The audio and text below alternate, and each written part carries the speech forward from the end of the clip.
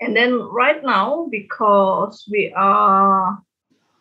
might do some online presentation, we might use Zoom or Meet or some other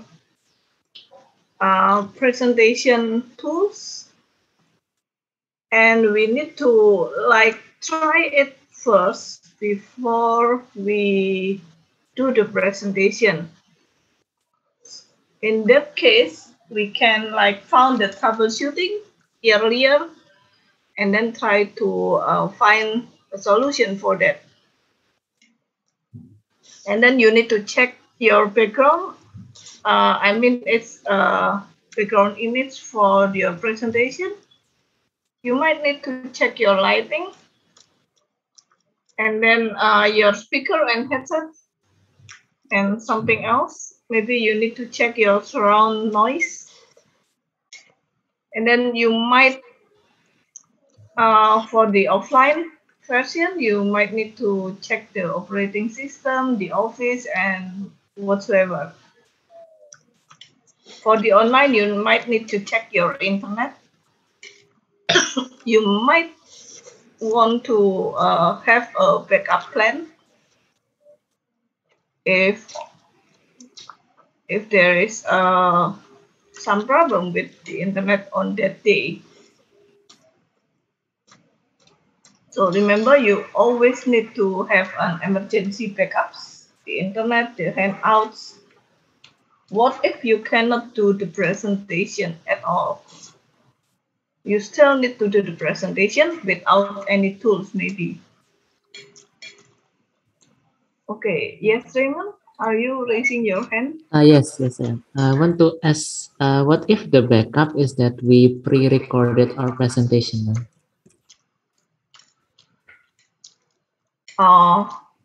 It's the backup for what kind of failure? If for some reason we lost our internet connection and couldn't get it back up soon enough. Okay, yes, it could be a way so you can, but if you like lost your internet connection, you cannot send it to your audience, right? Maybe, or you will send it beforehand. Yes, maybe I will upload it to my drive beforehand, and because my phone still has cellular data, I can just send the link. Okay.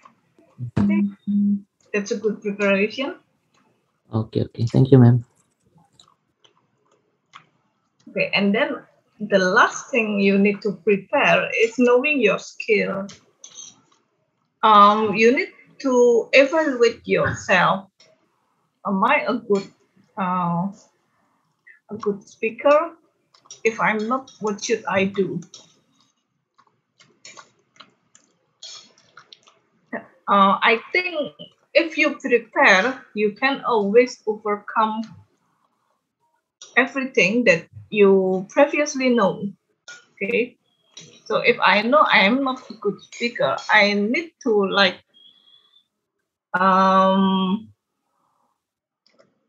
practice over and over again until I speak it fluently. If I know that I might lack the technical understanding, I need to learn about that, so I can be prepared when somebody asking about the technical question. So the first thing that is very important is knowing that what I am good at and what I am lack of.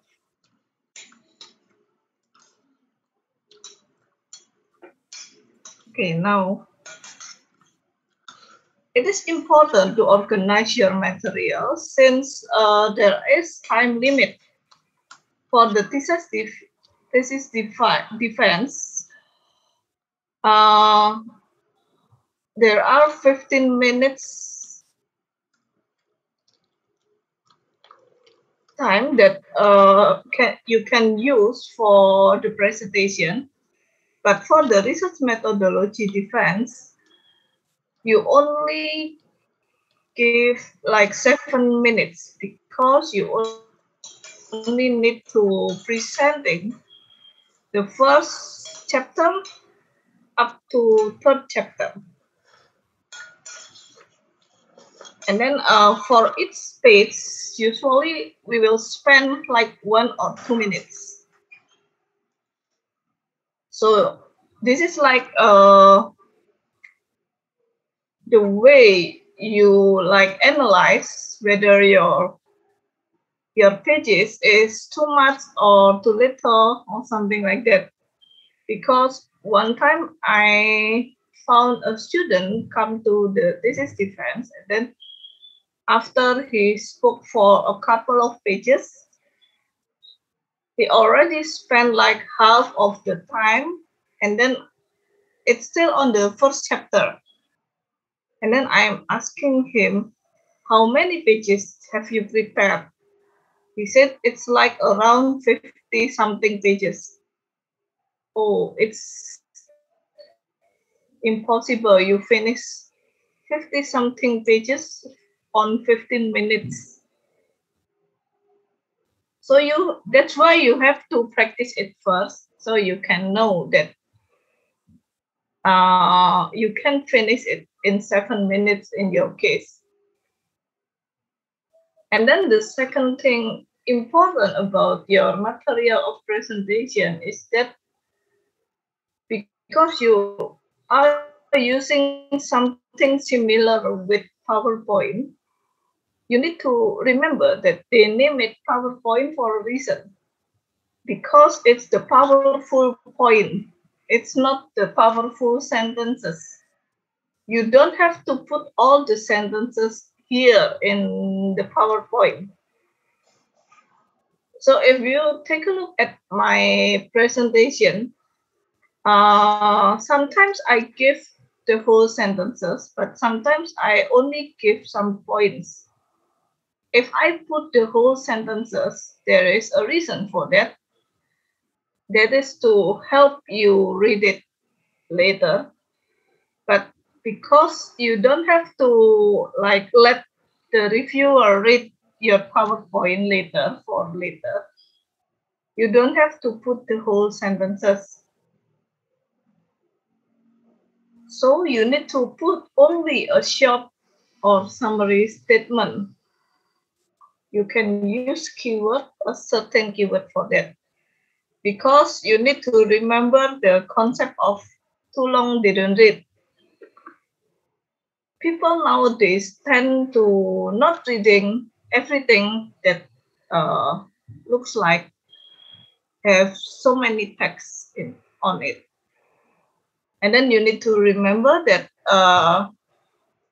for each phase, for each part of your presentation, you need to have the beginning, the middle part, and the ending, the closure.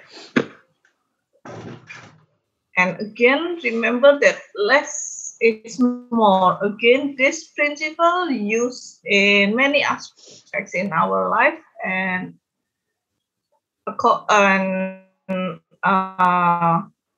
our presentation using this principle as well. So for each slide, less is more. For the whole presentation, don't talk about something blabbering and not important. You need to really focus on what is really important. The most important part is very important. So don't let anyone miss that part because you are talking about something that is not really important. Okay, there is some quote. The secret of a good sermon is to have a good beginning and a good ending. And then the two has to be quite short. And this is why less is more. Okay, for the beginning section, people like to, Indonesian people especially, like to said something in a very long manner. So this is something that really not important. I take a look when students became the master of ceremony in many occasions. They are like opening the event in like 5 minutes with something that is not interesting and not important as well. So again, don't open your presentation with something rubbish or 5 minutes of thank yous. For example, thank you for Mr. Joko as the head of Informatics Technology Department of Universitas Surabaya. And thank you for my first lecturer, Miss Melissa Angga, who already like guide me until I create this documentation. Thank you again for Mr. Andre, who always patiently help me with my problem while reading the documentation. Thank you for Mr. Delta, who this and that. Thank you for Mr. Vincent, who do this and that and this and that. Thank you all. And today I would like to present I already spent like a couple of minutes. You only have 7 minutes. And then you waste it for that unimportant opening. And remember, all of us in that room would like listen to, I think, 10 to 15 students. And if each students have that kind of presentation, have that kind of opening, imagine how bored we would be when listening to that. So the important thing is we need to know who you are, and then why would you hear? This is for the ordinary presentation. In our case, we already know why you are there because you are the student of research methodology. So just introduce yourself and and like talk about your thesis topics. That's it. Because wasting time at the beginning would eat up the middle and at end part.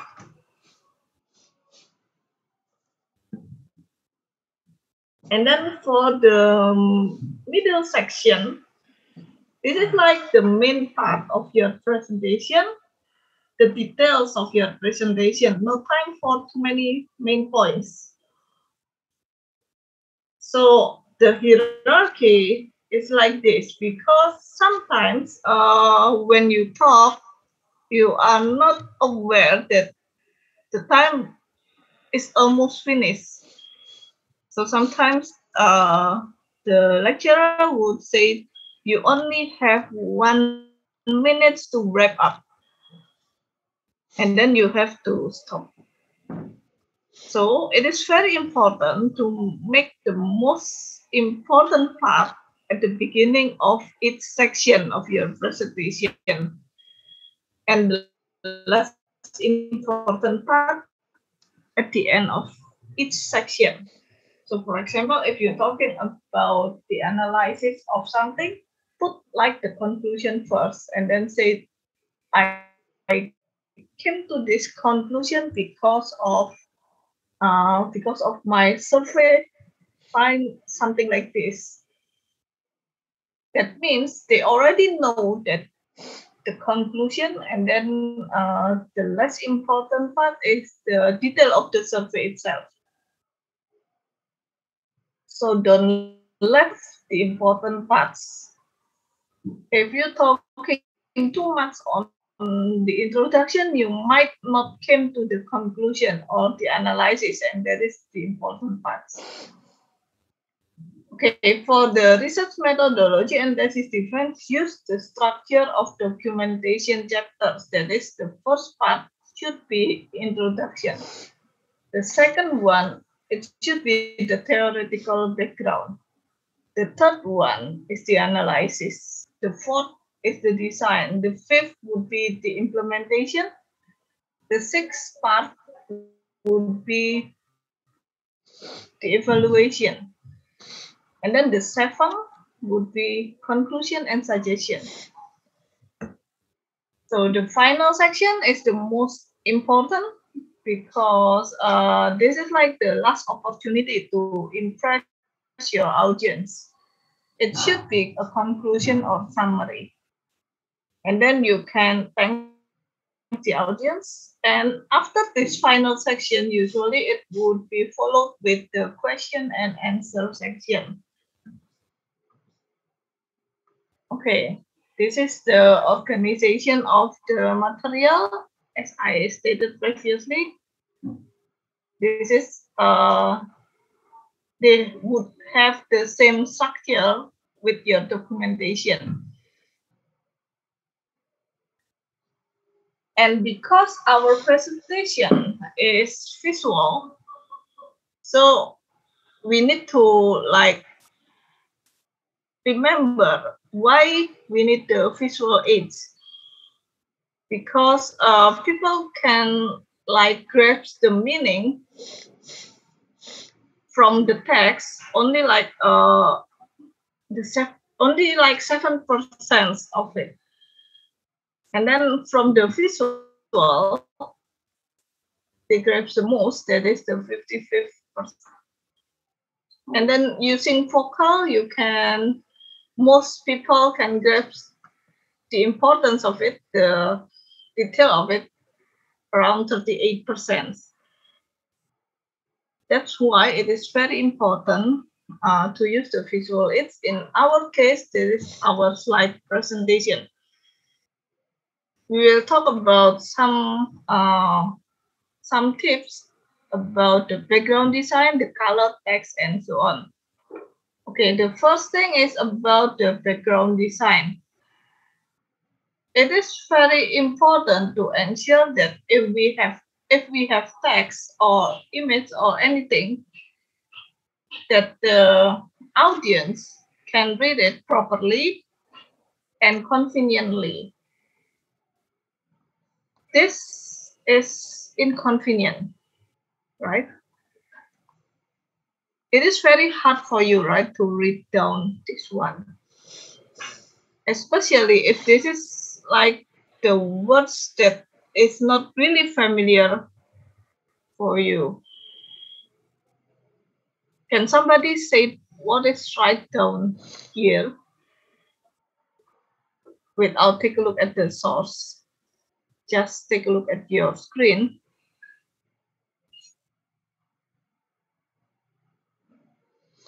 What is the first word here?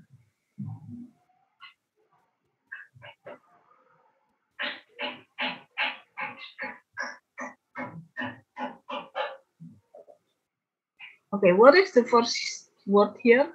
Can anyone read it for me? Only the first word.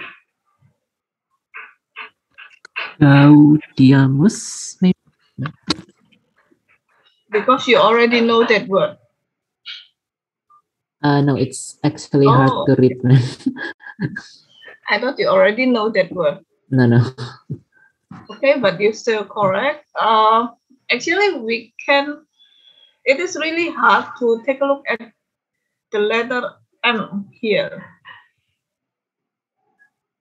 Okay, because of the color of the text, and then because of the color of the background, it is really hard to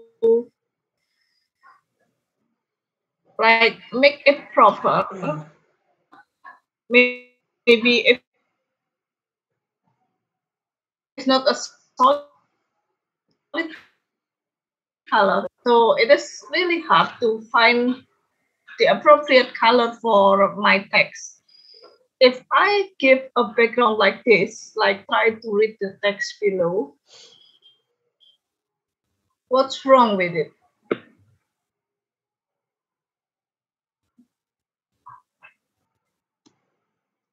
It is not pretty, right?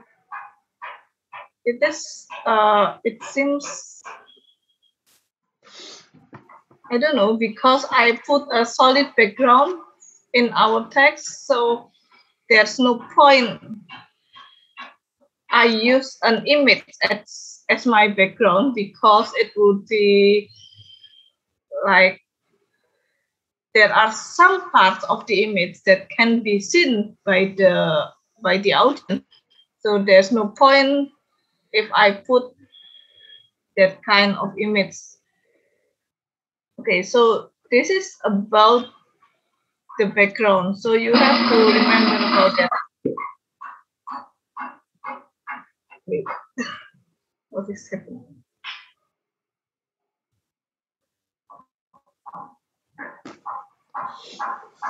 Oh,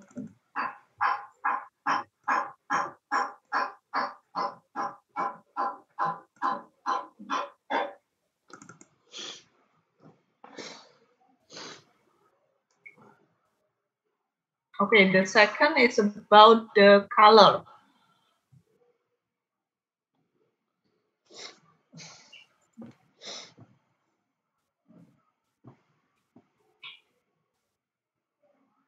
Again, the color of the text is very important as well. You should remember that usually if you need to present to your client or in this case to your lecturer, most of your clients or your lecturers is older than you. If you want to like give a presentation to a student, the students might be younger than you. But for the client, I think there are many people that might be older than you that could be your client. And especially your lecturer definitely would be older than you. So their eyes, the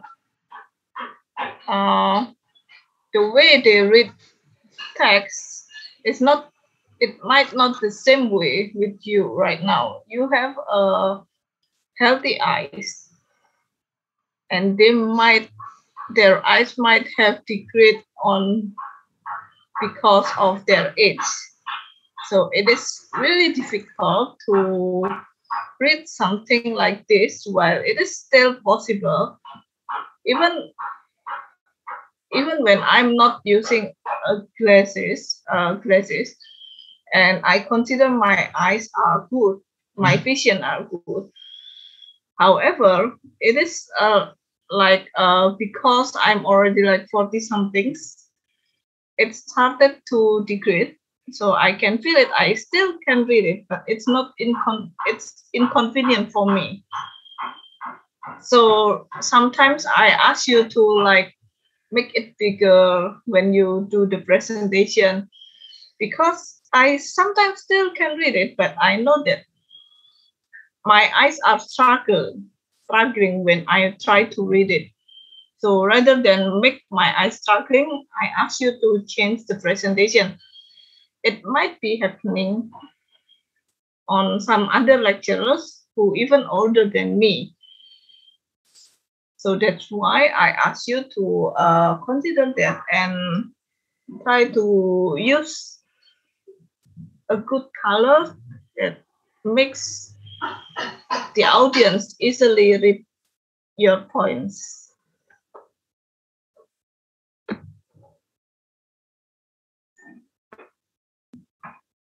Okay, the next part is about the text. I know that sometimes you want to use a fancy fonts.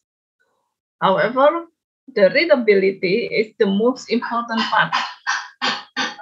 There is one time when some students like to use a combination of the capital and small letter in one word or one sentence. Like the second text is, we might can read that, but it's inconvenient and we are wondering why you have to write it that way. What's the point? What's the purpose? And then if you write everything in capital, actually it is quite hard for us to read it. Am I correct? So it is better to read something in like capital combined with small letter, for example, a capital letter for the whole sentence or capital letter for at the beginning of each word. It is better if you are doing that way. Usually people say that it is better to use a sans serif for a long or short one. For the multimedia students, I'm asking you right now. You are using the sans serif for the short sentence or for long sentences?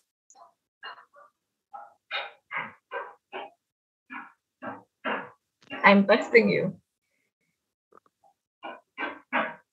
I think for the long, ma'am. Actually, it's for the short one. Sans serif, so without serif, right? Yeah. So it is easier for people if they need to read. Okay, sans serif is like more simple and maybe for you it's nicer to look at. However, if you put it on a long sentence, it may reduce the readability. So for the long sentence, you need to, because it's very long, sometimes you are lost track in which part I already read. The serif part would help you to help you knowing the part that you already did. So it is better to use sans serif if for the short sentence like this. But for the longer one, it is better to use the serif. The serif is like Times New Romans, but maybe you can use other kind of font. Sans serif is like Arial, maybe.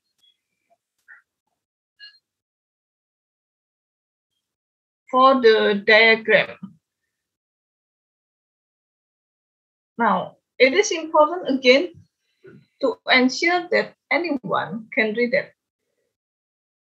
So if you put it this way with that kind of text, with that kind of background, with the color, it is really hard for anyone to read your diagram. So you might try to use other than picture for the diagram. You might give a link and then it would direct you to another page to show your diagram.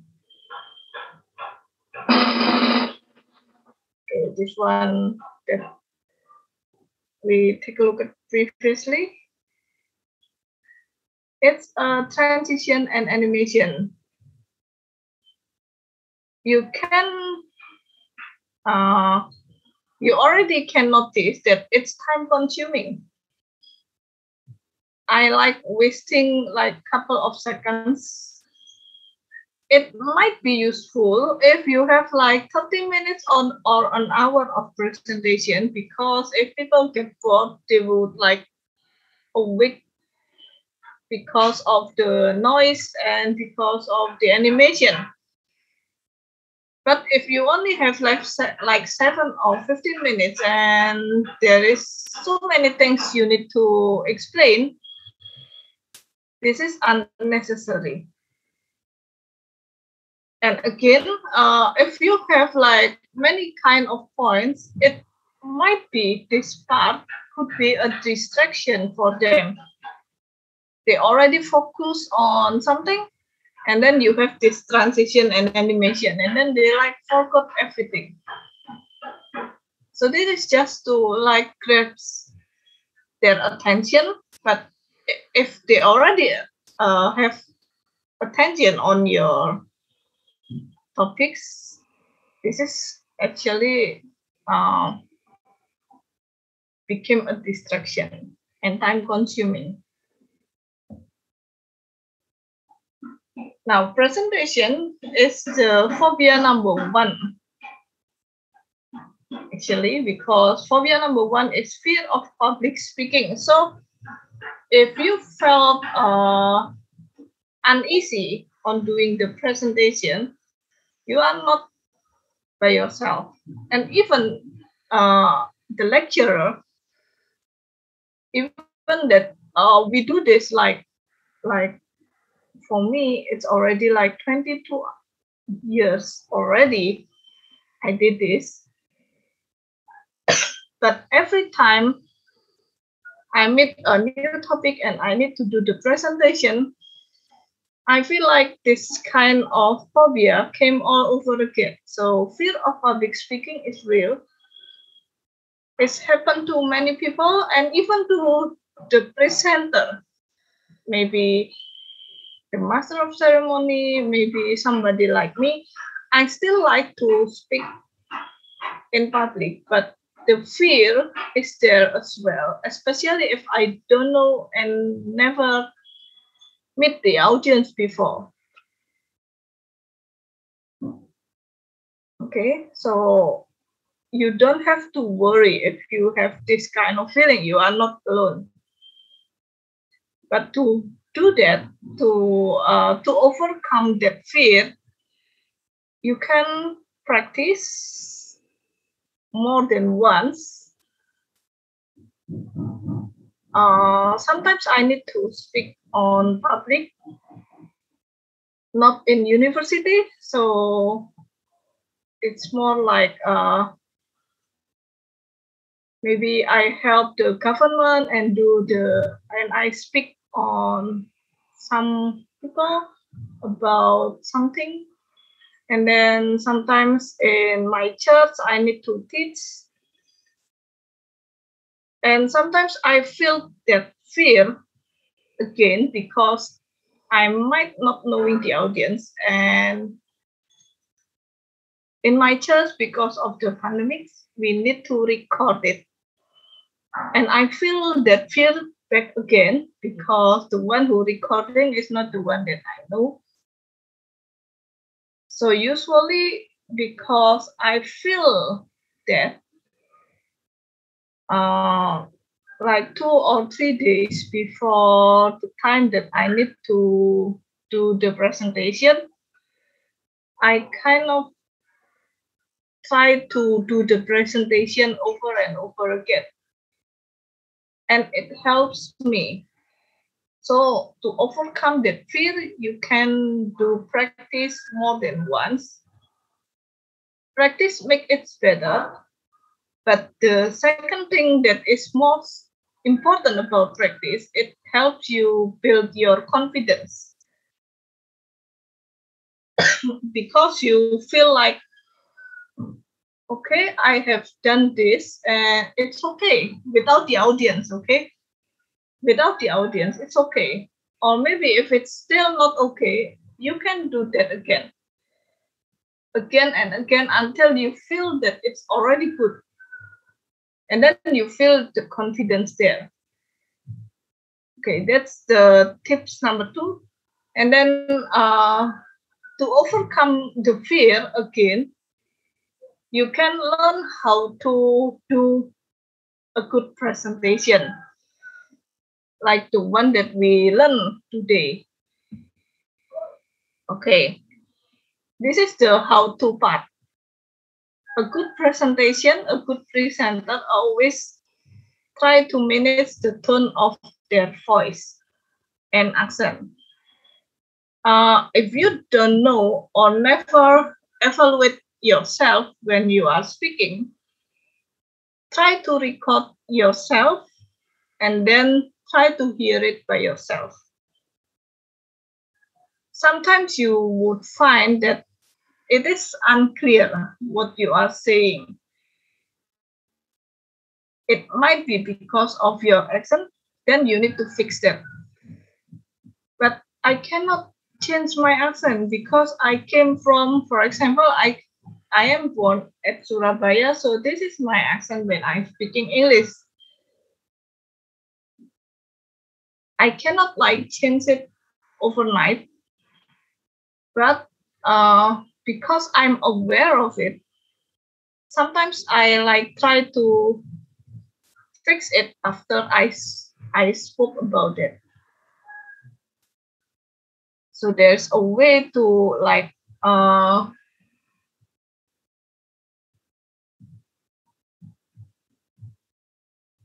fix your accent actually by talking it again, and then you listen it and then you fix it. And then the tone of the voice, you can use the combination of high pitch and low one to help people concentrate. If you talk in low, just low from the beginning up till the end, it would be bored. If you speak in high pitch, can you imagine listening to someone speak in high pitch from the beginning till the end around 10 minutes? How do you feel? How do you think you would feel if you're listening to someone with high pitch from the beginning till the end? What do you think?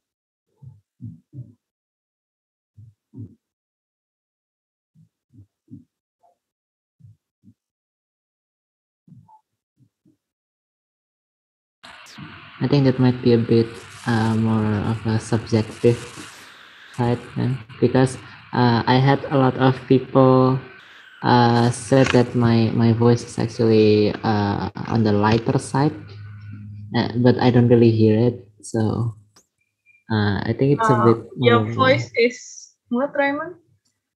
It's on the lighter side. But it's not a high pitch, right? Yes. High pitch mean I would like to give you an example. This is the. It's really hard for me to speak in high pitch.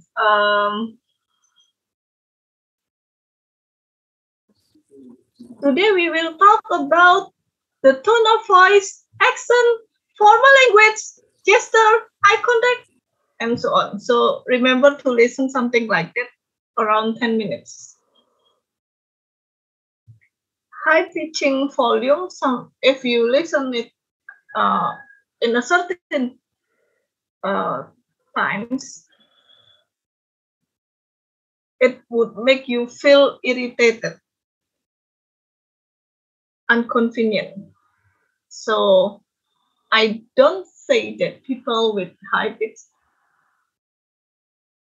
need to change it, but actually people with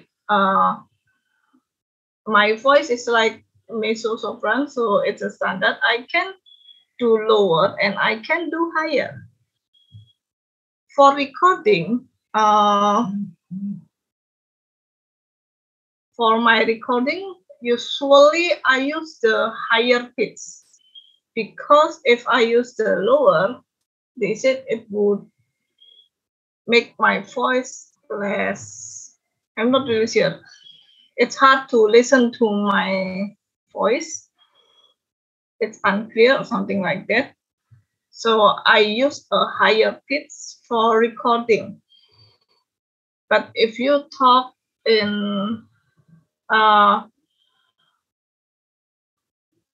if you talk to the audience for around a couple of minutes, you need to use the combination of high and low pitch. Sometimes you can make a point using the higher pitch. You can make a point using the lower pitch. If you already talk in in a higher pitch, then you can make your important part in the lower because it would make people listen more to you.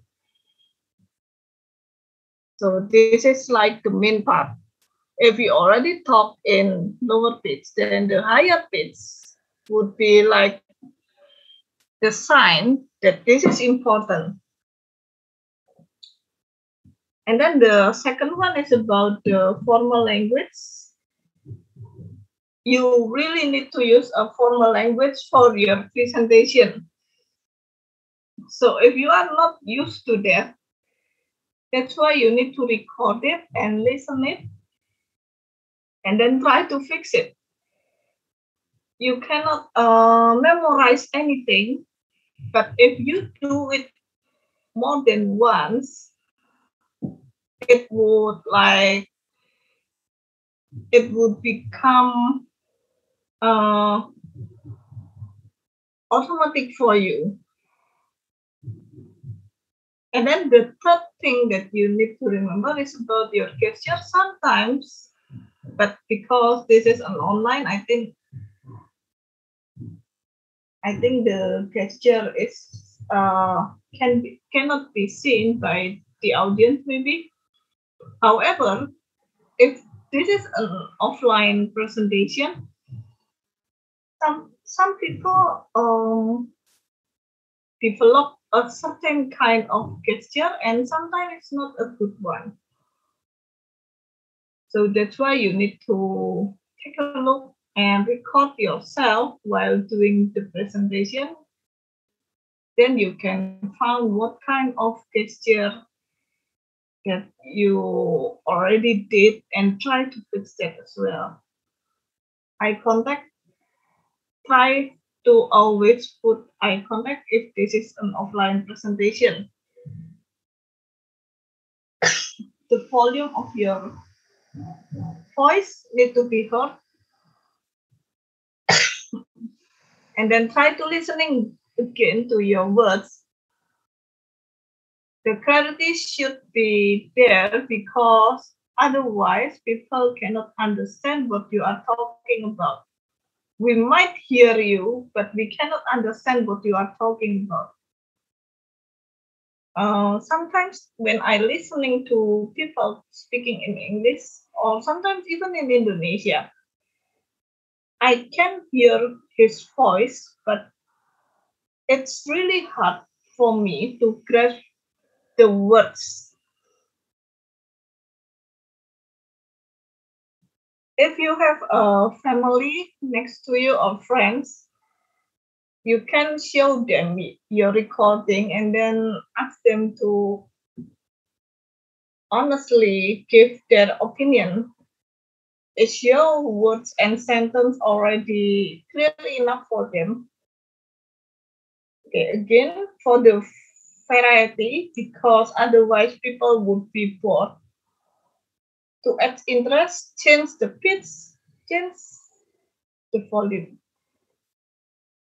Sometimes you need to do it louder, sometimes you need to make it slower. And then sometimes you need to pause, especially when you would like to grasp the attention from the audience. Sometimes you need to pause. Okay, again, if you are reading, we can figure it out. I mean, I always know when somebody do the presentation while reading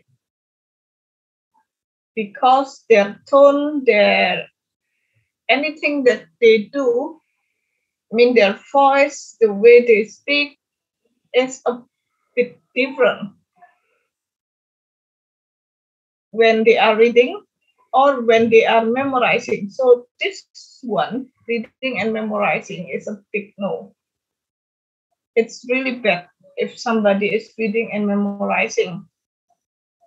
You can use a cue card, and right now it's very easy for you to put the thing that you afraid that you will forget in your gadget.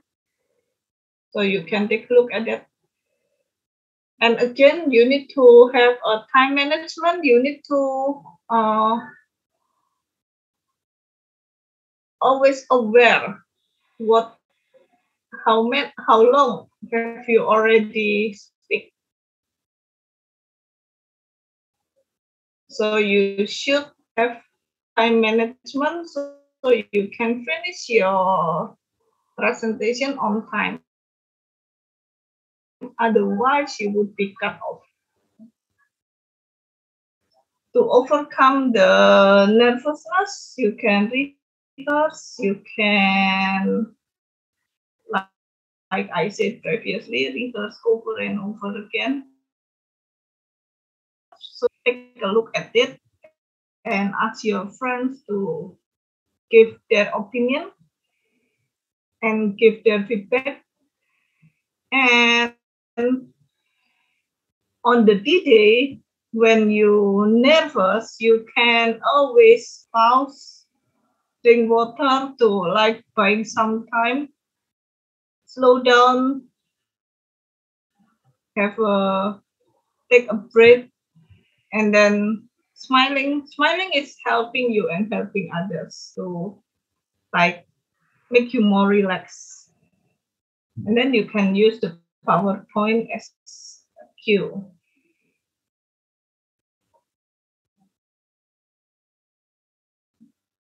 Now for the question and answer sessions, you should direct and honest. Direct means you are not talking like beating around the bush, because again, your lecturer need to like asking, like to hear around like 15 students, and then when they ask and then you like wasting their time by beating around the bush, it would make them more irritated. So you should directly addressing their question and honest. Usually people beating around the bush because actually they don't prepare with that question and don't know the answer and never thought about that. So that's why they are trying to talk blah blah blah, something not important, something not really addressing that question. In order to, so you usually try to make the one who asked the question confused, and maybe you will forget about your own question, and that's never be the case. We never forget that, and we know that you are trying to like go from the initial question, try to run away from the initial question. So usually I will cut you and say that you are not understanding my question. If you don't know the answer, just say so. And the second one, if you are not really understand the question, but you have an idea what kind of question is this, you might paraphrase the question. So you can ask, you can paraphrase and then ask, what is your question all about? To help you to make sure that you are give the correct answer. The third one is you only need to compromise if you have to. Usually, you know the subject maybe more than your lecturer, but sometimes your lecturer know about it more than you. So if you think your lecturer made a mistake, what they are suggesting is have nothing to do with this thesis, then you need to say so. You don't have to compromise if that is the case. But if their suggestion is correct, you need to compromise. Okay, I will put that in my thesis. But if you think that This is ridiculous because that is a very different approach. So you can argue about it. So the fourth one, argue if you have to. But if you because they always argue about anything, even though they are mistaken. Uh, some lecturers say that they only like being lazy and don't want to do anything. That's why they argue about anything. So if you argue and you have no point, you have no background, you have no backups theory on your argument, then you don't have to argue because it would make you look bad. And to have the question answer session before the presentation, you can try to brainstorming possible question to make you more prepared. That's why there is an LSTA, latihan seminar tugas akhir. In that place, there are some other students and there are a lecturer that would give possible question to help you formulate the answer before even they are asked. So that's all about presentation. Result would never betray the effort and preparation. So if you try to prepare it, it should be okay for you. Okay, so for today, what you need to do in this class is try to create your presentation and try to present it. Try to get feedback from other students in the breakout rooms and let them have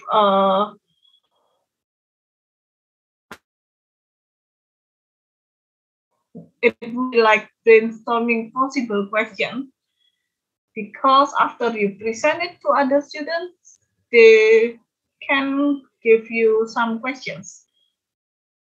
Okay, so I give you 45 minutes. You don't have to create a whole part of the presentations, maybe only like the first or second chapter. But if you want to get a feedback for your first, second, and third chapter, then it's okay. You can create the first, second, and third chapter. I give you 45 minutes to create your slide and try to, in your breakout room, try to ask others feedback and maybe possible question to help you overcome to help you like answer the question if it's turns out to be the question from the lecturer on your research methodology defense. Okay, so I will try to open maybe 5 breakout rooms. There are 25 of you, so there is only 5 person in each breakout rooms. Okay, I already opened the rooms. Please try to count the people inside the breakout room.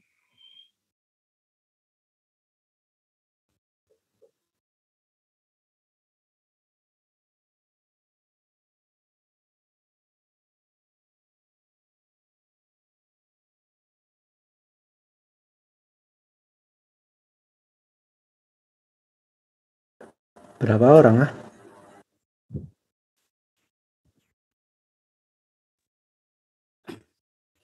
Bentar, ambil minum aku. Di Malim